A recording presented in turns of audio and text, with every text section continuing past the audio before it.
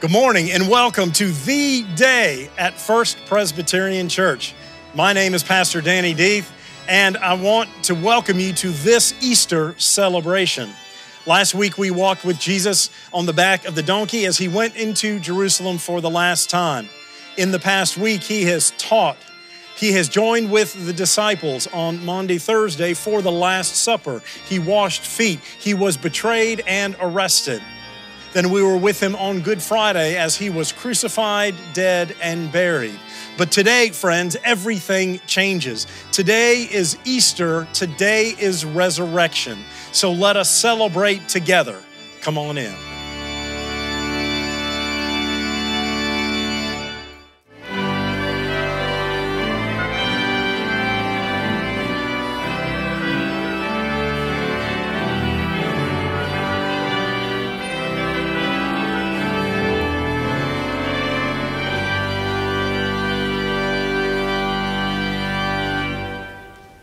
First reading today comes from the book of Isaiah, chapter 25, verses 6 through 9.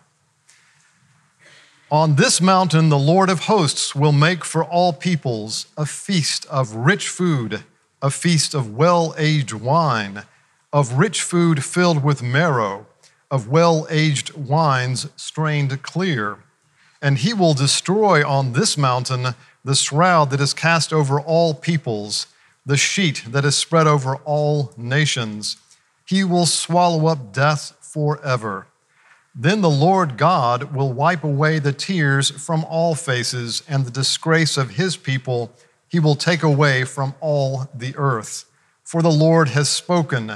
It will be said on that day, Lo, this is our God. We have waited for him so that he might save us. This is the Lord for whom we have waited. Let us be glad and rejoice in his salvation. This is the word of the Lord. Thanks be to God. Our scripture passage is from the end of Mark. We have already spoiled this story for you in saying that Christ has been raised, but I want you to hear it anyway. From Mark's account, we are in the last chapter of Mark, Mark 16. Listen with fresh ears to the word of the Lord. When the Sabbath was over, Mary Magdalene and Mary, the mother of James and Salome, bought spices so that they might go and anoint him. And very early on the first day of the week, when the sun had risen, they went to the tomb. They had been saying to one another, "Who will roll away the stone for us from the entrance to the tomb?" When they looked up, they saw that the stone, which was very large, had already been rolled back. As they entered the tomb, they saw a young man dressed in a white robe, sitting on the right side, and they were alarmed. But he said to them, "Do not be alarmed. You are looking for Jesus of Nazareth, who was crucified. He has been raised. He's not here. Look, there is the place they laid him. But go and tell his disciples and Peter that he is going ahead of you to Galilee. There you will see him, just as he has told you."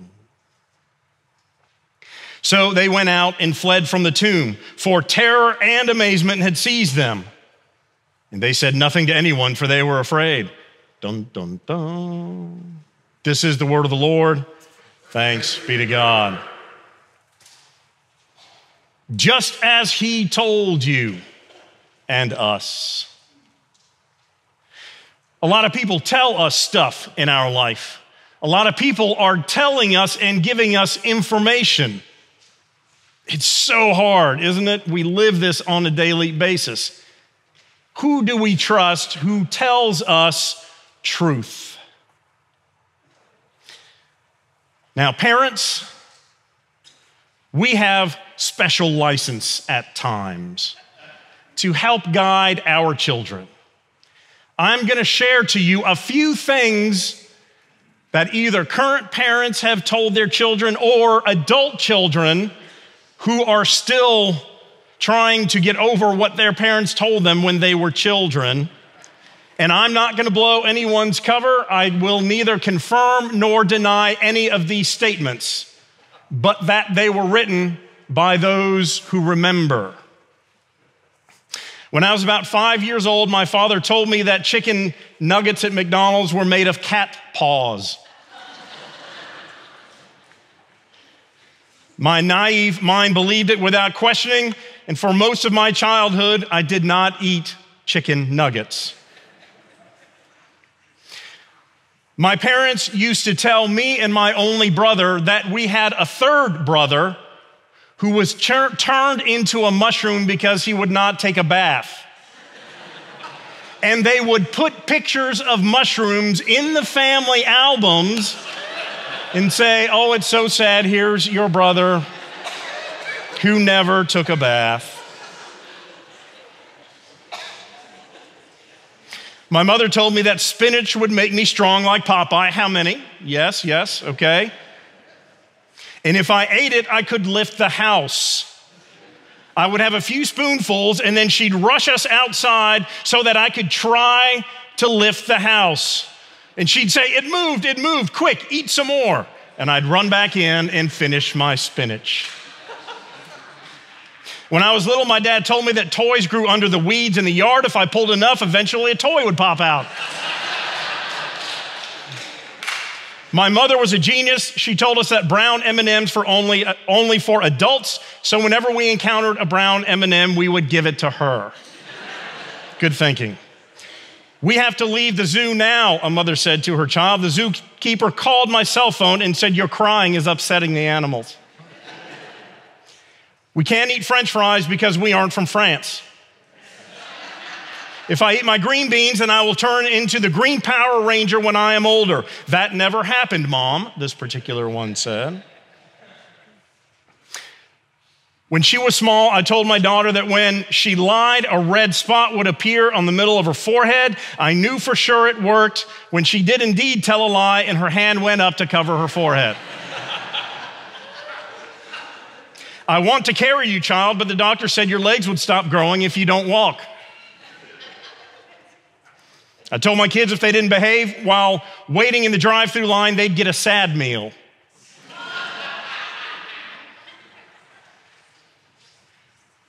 This one is sweet. I've always been fascinated with space. When I was a little girl, my dad would take his ladder and put it on our lawn when the moon was full. He would then bring me outside and told me he put the moon up for me. And now he has passed away, and every night when I see the moon, I think of him. That's so sweet. And finally, my mom told my sister that they only name hurricanes after girls, otherwise they would be hemicanes. Parents. We don't know always what the truth is. We can't always trust those who are telling us things. So how do we know that Jesus is trustworthy with the words that he told us? Let's backtrack a little bit before we get to the scripture from today. When we were here last, it was Palm Sunday. We were celebrating Jesus coming into Jerusalem on the donkey. The palm fronds were there, their cloaks, and the palms, Hosanna in the highest, blessed is the one who comes in the name of the Lord. It was generally seen as a positive, triumphal day. Once Jesus gets to Jerusalem throughout the week, in 3 of the Gospels, on Monday, he overturns the tables. Tuesday, he teaches in parables, condemns the Pharisees again for the last time. Wednesday was relatively silent, although some say that's the day Judas betrayed Jesus and went and collected his 30 pieces of silver. And then Thursday, that we call Maundy Thursday, M-A-U-N-D-Y, Maundy, which means command or mandate. And it was that night that they were gathered in the upper room where Jesus commanded us to break the bread. And every time we break it, do so in remembrance of him. The cup the same way. Every time you drink this, do so in remembrance of me. And in John's gospel, love one another as I have loved you. Those are the commands, the mandates of the Last Supper. Then we know Jesus leaves, goes to Gethsemane. They fall asleep. He's alone. He's praying. God, not my will, but yours be done. He knows what's coming. So they come, Judas betrays him, they arrest him, and begins this cycle of Jesus going to the chief priests, going to Pilate and back. Each step he is beaten. Each step it is difficult for him until finally Pilate, who will do anything to keep from a riot from happening in Jerusalem. That is his job, to maintain the order. At Passover, when Jerusalem swells in its attendance because it's one of the travel festivals that they have to come to Jerusalem for. So there's people everywhere. We can't have a riot and uprising. So Pilate finally gives in to the demands, and Christ is executed, crucified on the cross. He dies. There are supernatural earthquakes and darkness. There are other things that happen. He is taken down, and he is buried in the tomb of Joseph of Arimathea. And that's before today, where everything and everybody was. On Friday, all of the disciples, everyone who knew and followed Jesus, thought it was a sham. They thought that all of the things that he told them, just as he told them, was wrong. Why? Because he was dead. The Messiah cannot be dead, or he wouldn't be the Messiah. Messiah comes with military strength to liberate Israel from the occupiers in Rome. He died shamefully on a cross. How is that the Messiah? So they were all reeling in guilt, in shame, in loss, confused. Saturday into Sunday. And that's where we come in. Still grief-stricken, still trying to figure out what all this means, still trying to process it.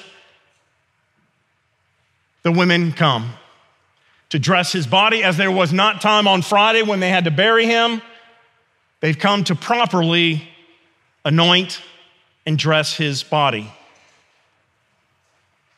How are we going to open the tomb, they say? Well, they didn't have to worry. It was opened already. And in all of the gospel accounts, there are these angel figures, sometimes two, sometimes one, as in here. And essentially, they say, why do you look for the living among the dead? What are you doing here? He rose just as he told you.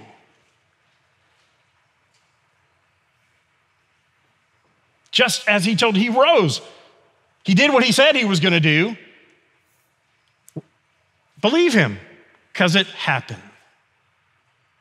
These angels are the ones who just almost matter-of-factly say, oh no, he's been raised. He told you he was going to be raised. Why don't you believe he's going to be raised? And in Mark's account, they say he's gone back to Galilee. Go meet him there.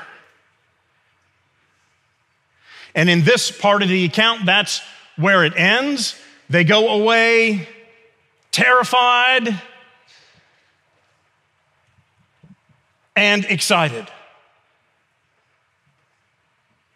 Those two back to back.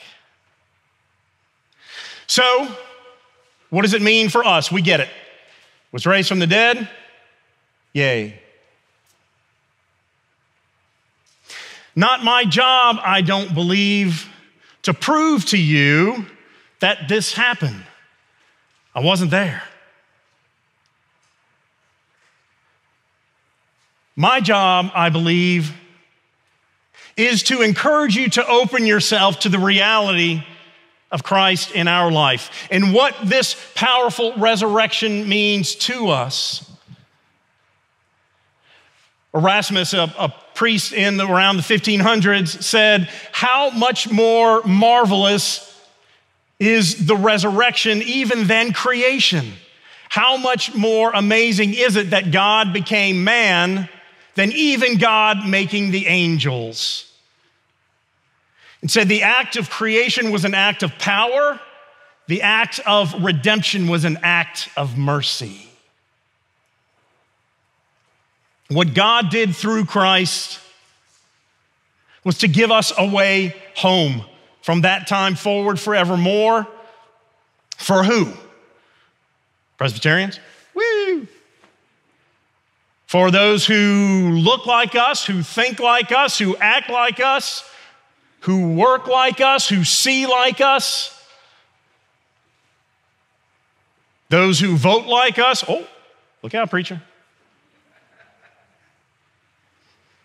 For all humankind. Christ made every one of us, no matter what we believe. We are all children of God's creation. Therefore, we are brothers and sisters with humanity. Christ came for all, not to condemn the world, but to save it. Our job is to take this message of resurrection joy and grace and hope and peace and light to the world. Not to sit on it, not to point our finger and say, well, you better or else. Hot in hell, that's where you're going to be if you don't believe what I believe. Our job is to share what we know about the goodness of Jesus Christ and his love and his life and his resurrection, but in the way that you've experienced it. There's no way we can prove this resurrection even by the accounts. How can we prove it? By our experience with God, with our experiences with Christ, with our experiences with the Holy Spirit. Now, you may never have looked at your life and thought that you had one of those moments, but have you stopped to think through? Often, conversion doesn't come in just one quick moment, although sometimes it does. Sometimes it entails us looking back and seeing where God has led us through our life, to the places where we have been, the people we are with, to know that God is with us. The smoking gun of the existence of Jesus Christ is you. It is your faith. And that doesn't mean you are faithful every second of every day. You can recite the Bible from beginning to end. That's not what it's about. It means that you've had some moments with God. You know and believe that this is real from your study, your prayer, your service, your worship, your fellowship. All of it together for you and for us is the reality of Christ. And those are the things we share. You don't have to do it in fancy theological terms. You can say, one time I was in the hospital, and fill that out. One time I was in a Bible study class and kaboom, something new. The Spirit moved me. One time I was serving others, and instead of that person being served by me, they served me by their witness, and something happened. Smoking gun of Christ is each one of you as we seek to become closer to Christ. So open yourself. Even if you have been a lifelong Christian, we are being called to renew ourselves and not to forget the resurrection power and love and glory. All of that is mercy. All of that is God's love. If God did not love us in the world, Christ would never have come. God would have said, let them deal with what they have done to themselves. But no, God says, I love them. They are created in my image. They are created good. I want to be in an intimate relationship with them and they with each other through me. So God sent Christ. And that's what we are called to do and to be. I love the very last part of this, which says, when the angel says, he's not here, he went on to Galilee. You are to go after him.